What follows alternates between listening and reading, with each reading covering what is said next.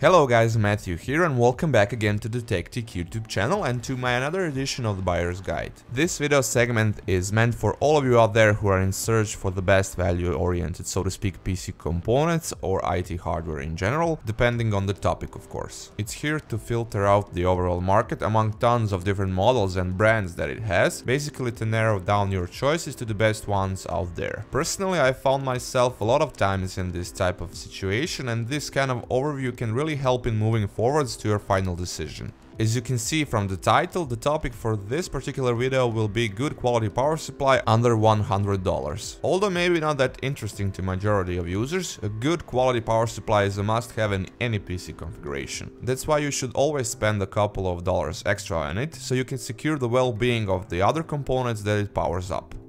As you will see soon, the offer is actually quite broad, starting as low as around $30 to $40 all the way to $100. That upper segment closer to $100 has a lot of interesting choices, especially since they tend to receive some noticeable discounts from time to time. You'll see some models which are usually a bit above $100 but are now well below that mark, so bear that in mind, being it now or later, cause prices can change and it's possible that you'll run into an even better deal down the line. Putting the price to the side, the main focus of this guide is actually to point out and show you some of the good quality models of power supplies, which before all represent a good value and not just randomly pick anything that's within the price range. So let's begin. I'll do an overview of brands in alphabetical order and show off their series, which I think are worthy of mentioning for this occasion.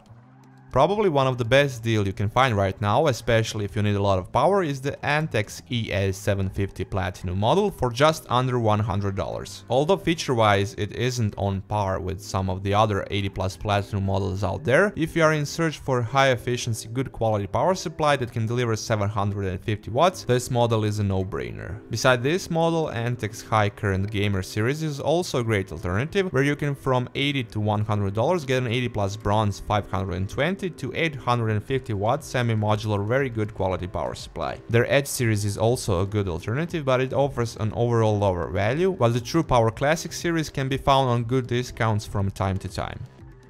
Although they have a decent number of power supply models, from Cooler Master I would like to point out two models which currently look most appealing, and first in line is a bit older VSM 80+ Gold series, which goes for around $70 to $100 depending on the power output. Next in line is a bit newer GM 80+ Bronze series, in particular the 750 watt model, which also goes for around $75, or you can get the 550 watt model for $55, which also has a semi-modular design and is a good alternative if the VSM series is not available.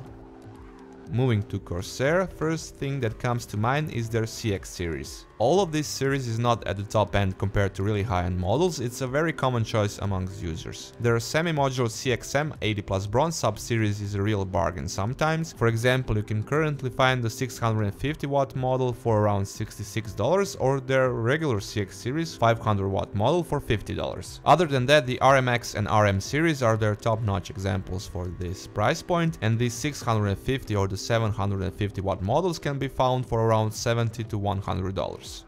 EVGA's models are probably one of the most popular ones when it comes to value-oriented power supplies. For starters, for around $40 you can get their 600B 600 watt 80+ Bronze model, which although not modular is a great option for budget builders. Next in line comes their SuperNova series, which has a couple of different sub-series. First here is the B2 series, which you can occasionally find on pretty hefty discounts. The GS series is a rare one, although a great alternative, just like the NEX series, which is somewhat okay, but I wouldn't recommend it next to all others, while the G2 series is probably the best choice out of those four. Although the Platinum P2 series is even better than the G2 series, it can be an overkill, but if you can find it for around $80 to $90 on discounts, it can be a real bargain. Although FSP does a lot of OEM in this segment and price point, I can only recommend two of their models, the FSP Raider S 80+ silver model, yes silver, they exist, although a small number of them, and the still pretty new but really good Hydro G series, the 80+ gold 750 watt model for $84.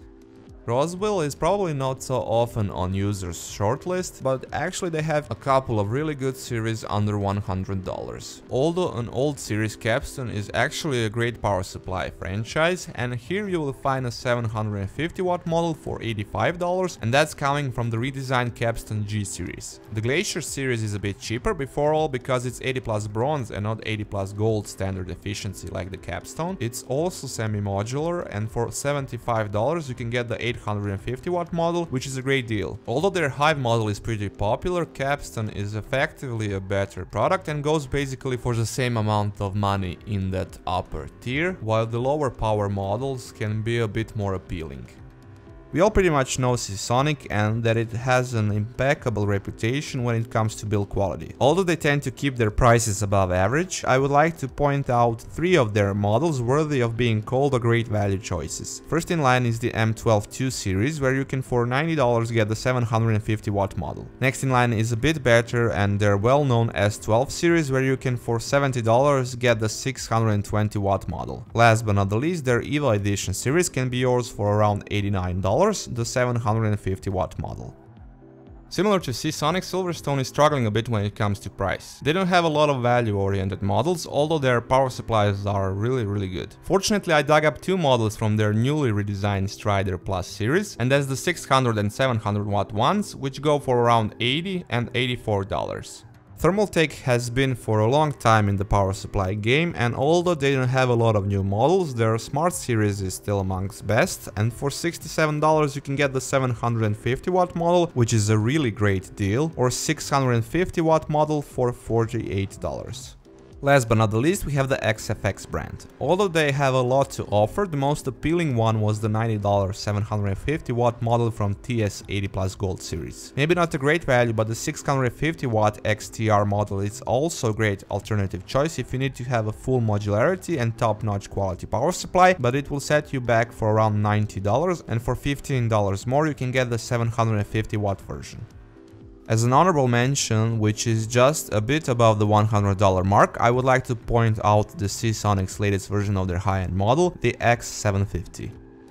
As you saw, I ran through a lot of different models, even with trying to filter them out as much as possible. The market is simply huge and there's a lot to choose from. Whatever you buy from the mentioned models here, you won't make a bad choice. As I aimed for a good price to performance ratio, most of the models had higher power output, so they will likely be an overkill for a majority of configurations, but you can always buy a weaker model from that same series and save a couple of bucks. I'll put a link in the description box below, which will lead you to a website that roughly calculates your power need. Also have in mind that some of these models are older and they don't support Roswill and Skylake ultra-low power states, so be sure to check upon that. Most of the power supply manufacturers tend to point that out as a feature.